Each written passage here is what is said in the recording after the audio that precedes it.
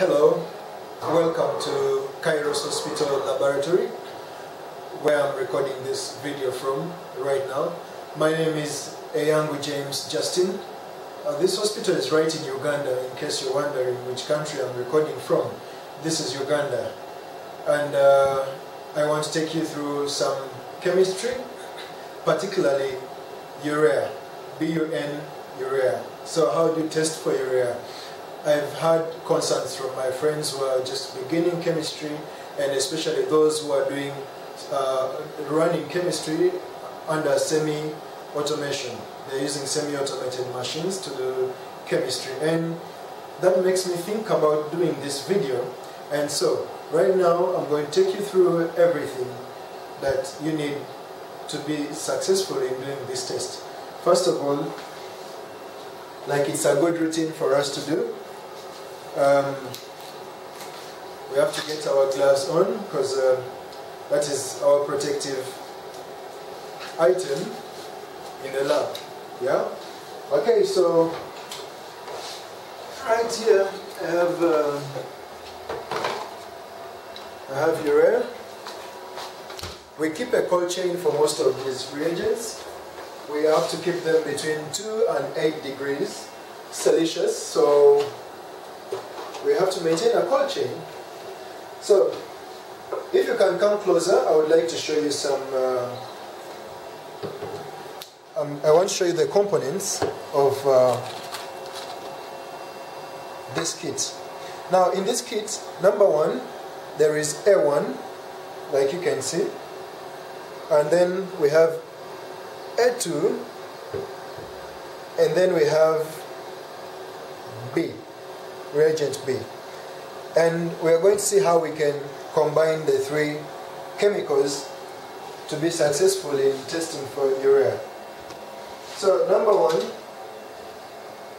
is my test tube there, and because I don't have many tests on my desk right now, I can afford to have just one test tube. And please, don't be a genius when it comes to test tubes that are so clear like this. Yeah, don't be a genius. At least wrap something and label the reagents or the test name. If you're doing triglycerides, for example, you can write there triglycerides, and if you're doing total cholesterol, you can write there total cholesterol. All right. Okay, so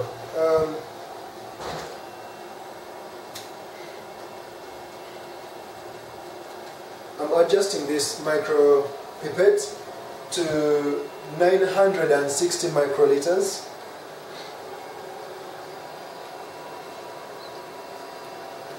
So 960 microliters is what you need of A1, and later you're going to need 40 microliters of A2, and then later on you're going to need 1000 microliters of reagent B.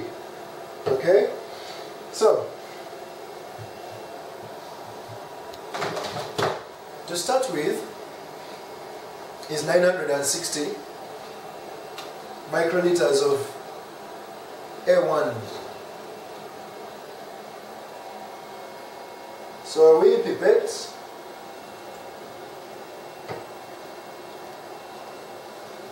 and we dispense into our test tube.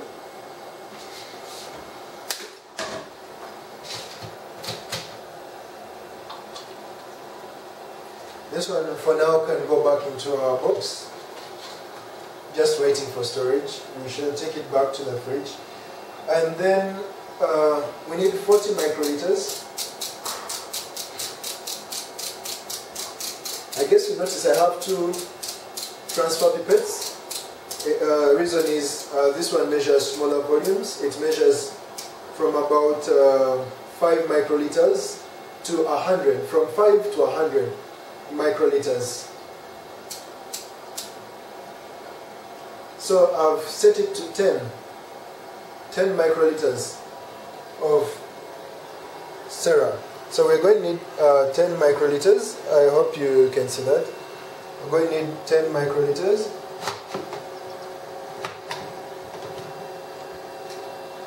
of patient Sarah.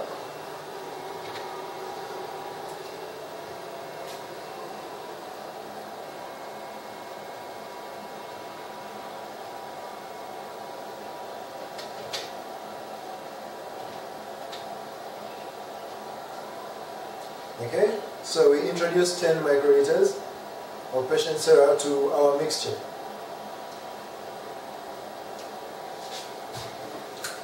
Mixture, solution, I don't know, preparation, whatever you call it. Okay, so we have to intubate this for exactly 10 minutes. So I set my timer to 10 minutes and there we go. So we are going to allow intubation to take place for at least 10 minutes, and after the 10 minutes we add reagent B. We'll be back. So we've waited for about the 10 minutes that we've been waiting for. Right now we have about 38 seconds on our timer, and so in the meantime you can do something.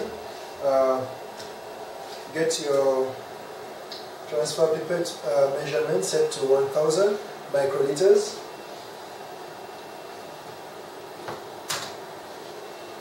Okay, that is at 1000. We have a little time there. We have 10 seconds and it's counting down, so you might want to get my reagent already. This is B. Okay, and you can hear the beep. So we introduce.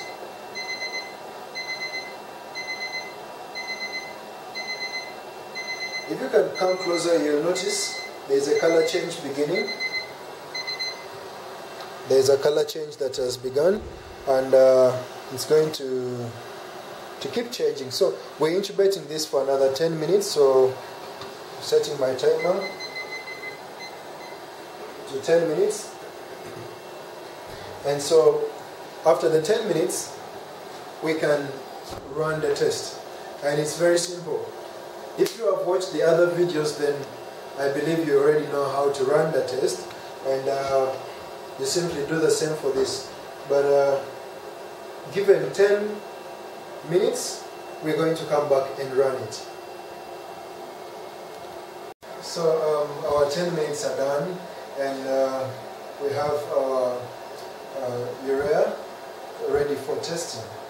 And so you go to the machine and then you set it to test parameter, you set it to water blank, and then you blank before you run the test. You run the blank.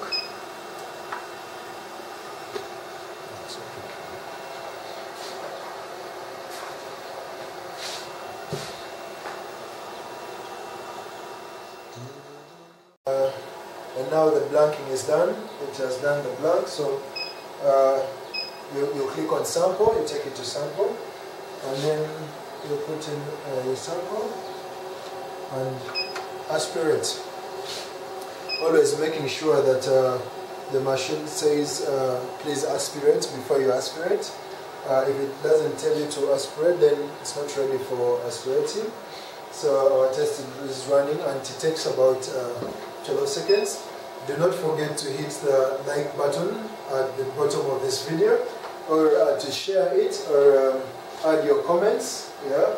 So this is done. You go to return. You return to this window. Then you go to the result window, which is right here, and you can have a display of all your tests. Right. So that is basically how you can run a test for urea. Thank you very much for joining me on this test. My name is Eyangu James once again. Please feel free to send in your comments. I always love them. And thank you for the feedbacks that have been coming through email. Thank you so much. And I'll be sure to respond to them as much as I can. Thank you very much. Share the video. Have fun in your laboratory. God bless.